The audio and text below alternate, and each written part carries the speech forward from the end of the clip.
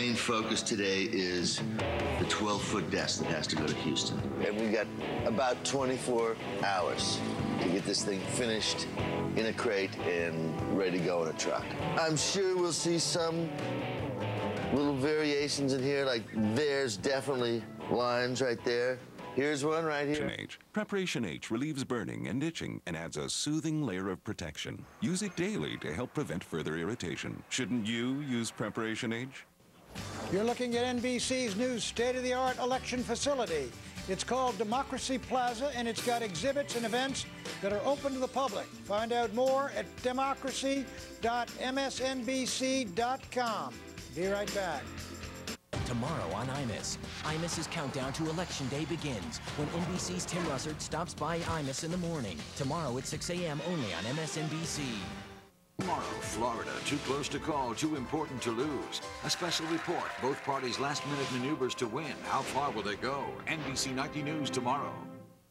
Is credit card debt stressing you out? In action.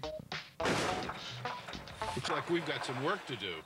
MSNBC's coverage of the battle for the White House is brought to you by Liberty Mutual. Yesterday, the New York Times ran a front-page lead story titled, "Huge Cache of Explosives Vanished from Site in Iraq." It began, and I quote, "The Iraqi interim government has warned the United States and international nuclear inspectors that nearly 380 tons of powerful conventional explosives used to demolish buildings, make missile warheads, and detonate nuclear weapons are missing from one of Iraq's most sensitive former military installations." Meanwhile, CBS News, working with the Times, says they had planned to air this story on 60 Minutes on October 31st, the eve of the election. It's mine. It's my vacation. It's got to be my game. Make it yours. Just snap it and share it instantly with built-in photo viewer. Call for your free HD plasma guide now. The most beautiful picture in the world. I'm pretty sure it's mine. High-definition plasma TV from Panasonic. Ideas for life. Seal. Well, the Pentagon stepped back from what they were saying last night. Last night they said the 101st Airborne reached the site, looked around, saw there were no weapons, and they were pretty definitive. Today, they characterized it not as a real search of the facility, it was more of a pit stop on the way to Baghdad. And that these troops weren't really looking for these explosives anyway, they were looking for weapons of mass destruction. So it's very possible that the weapons could have been there on April 10th, and yet they just didn't see them. So The Plant Away Doc, tomorrow, 8/7 Central on PAX. Good. Can't find the time to eat right? Campbell's offers something so revolutionary, it deserves a hand. Campbell's Soup at Hand. 13 hot, satisfying soups like creamy chicken and classic tomato. They're the only soups made sippable in heat-and-go microwavable cups. Sure, your hands are full, but it's amazing what you can do when you make a Campbell's Soup at Hand instead. My little child. Frontline is made possible by contributions to your PBS station from viewers like you. Thank you.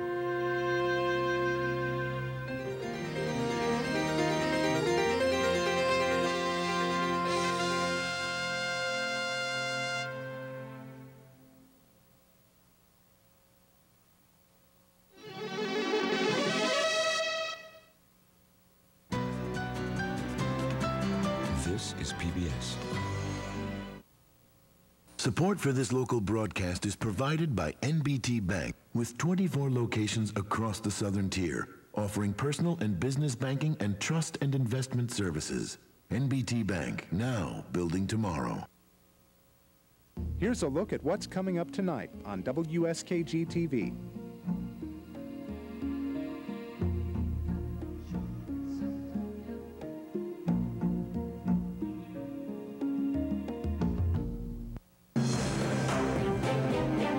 Condemned as witches. witches.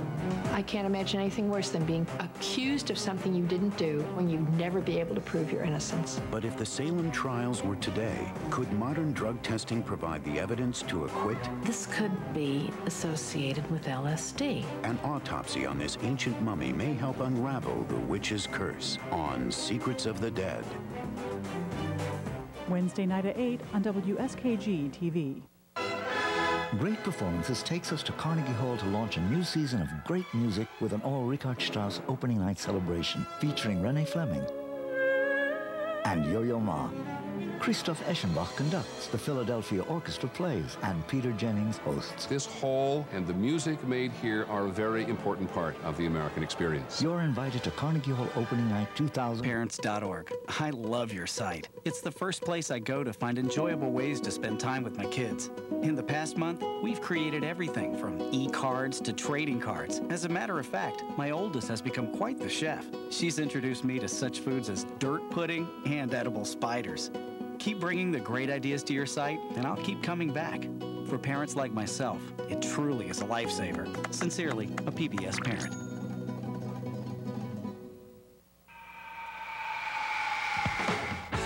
Discover today's best authentic music on Austin City Limits. One show, 30 years.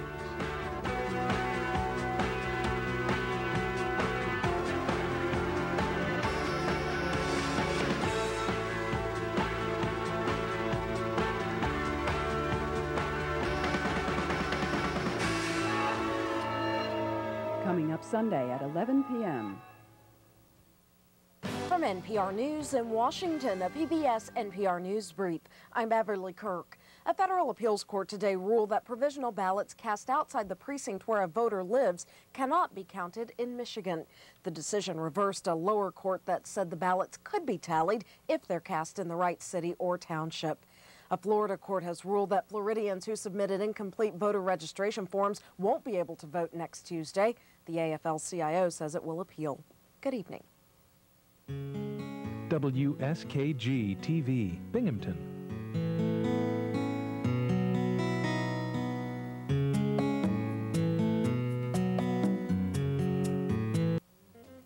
Oh, no. No way. Get out of here. No, that's impossible. It couldn't be. You're making that... To think that I saw it first on independent lens. Next.